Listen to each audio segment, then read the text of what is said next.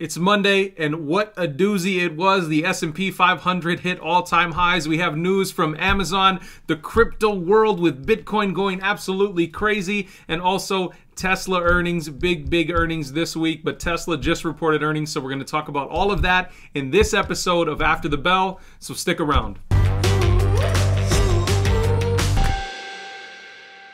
Hey guys, welcome back to the TipRanks YouTube channel. I am Richard Allen. Thank you so much for joining me for a video today. This is your first episode of After the Bell. The Power Hour update is no more, and I thought this would be a good move because I can give you all the news from the day, but some of the top gainers and losers after hours as well, and that'll give you more prepared for tomorrow's trading. So let's jump over to TipRanks.com. First, I want to cover the S&P 500 reaching all-time highs today, and it is on the backs of mega cap tech earnings this week. Tesla reported today. We have big tech giants Apple, Alphabet, Microsoft all reporting tomorrow. We have Facebook and Amazon reporting later this week on Thursday, followed by over 500 other companies. Julie and I talked about it a little bit on our Friday weekly recap show.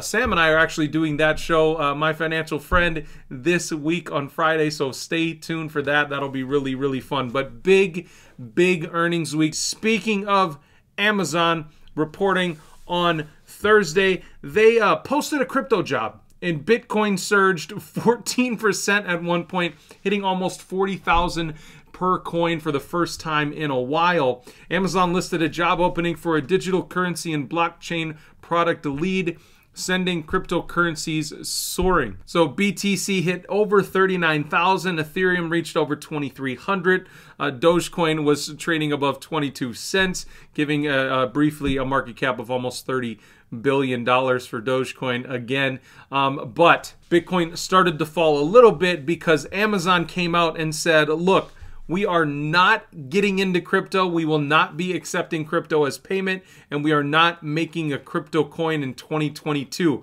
So people, like, speculation ran absolutely rampant today on what Amazon was planning on doing in the crypto realm. And you can see, I'm going to go back here to TipRanks.com. BTC is now trading under 38,000 per coin, but still up 8% in the last 24 hours. So big movement for BTC. And because of that, some of the top gainers today were companies like BTBT, up almost 100% today. We had EBON up like 17%. We had Riot and Mara up both over 20%. We have MicroStrategy up over 20% today. So a lot of these companies that are tied to Bitcoin, either directly with like Bitcoin miners like Mara, BTBT, and Riot, or MicroStrategy having the strategy of having Bitcoin on their balance sheet instead of cash. This was all major factor in these companies moving even more than Bitcoin was. So the disparities there is crazy, but when Bitcoin moves, these companies move as well. Another company that has Bitcoin on their balance sheet is Tesla, and they reported a 10-fold increase in net income in this quarter versus quarter two last year. So it was a big increase in Tesla's net income of $1 billion this quarter in net income. Crazy. That's the first time they've been able to do that. And speaking of Bitcoin, the company reported a $23 million impairment related to their Bitcoin holdings. That means they've lost essentially $20-some million. But the way that works with businesses like Tesla, MicroStrategy, and others that hold Bitcoin on their balance sheet, I'm pretty sure they're able to write that off as a loss. But then when Bitcoin goes back up, they get those gains. So it's a crazy sort of weird way for companies like Tesla and MicroStrategy to take advantage of both the gains and the losses holding Bitcoin. But earnings came in at $1.45 versus 98 cents that were expected, according to Refinitiv. Revenue came in at almost $12 billion, which is crazy. The expectation there was 11.3. The company reported $1.14 billion in GAAP net income for the quarter, the first time it's ever surpassed $1 billion. Overall, automotive revenues came in at $10.21 billion, of which only $354 million came from sales of regulatory credits, and that has been a big sticking point for a lot of people and a lot of investors, rather, and Tesla bears, saying, look, Tesla's not actually making any money. They're only making money because they're selling these credits, these EV credits, back to other companies, and that is just, at this point, it's nonsense. They've had 7 now consecutive quarters of profitability.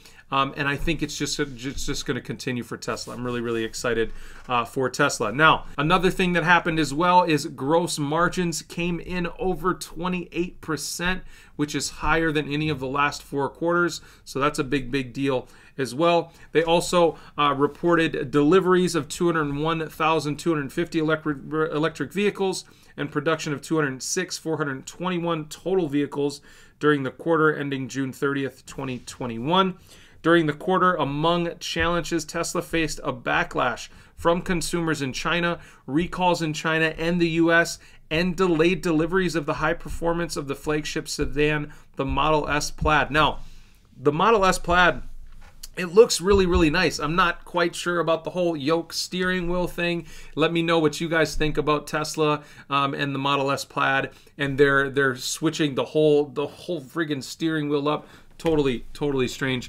But I'm really excited for Tesla in the future. I'm a Tesla shareholder. A lot of you guys know that. And I'm excited to hang on to Tesla for years and years down the road. Now, we will probably have some new analyst ratings and expectations coming in for Tesla over the next couple days. Ticker symbol TSLA comes in with a moderate buy based on 14 analyst ratings with an average upside of over 25% now, which is really, really cool. Tesla was up over 2% today, and then an additional about 1.5% in after hours so far. The high rating for Tesla is $1,200 now, price point.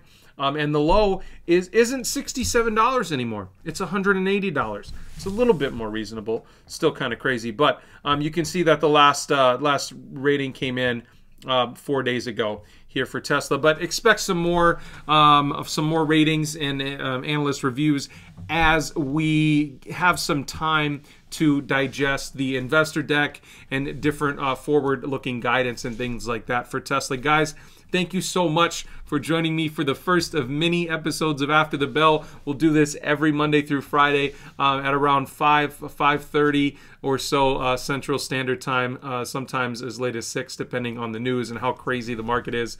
But I definitely wanted to report to you Tesla's earnings and then the craziness about Amazon and crypto. It was really, really crazy. So thank you so much for joining me. I'll see you tomorrow.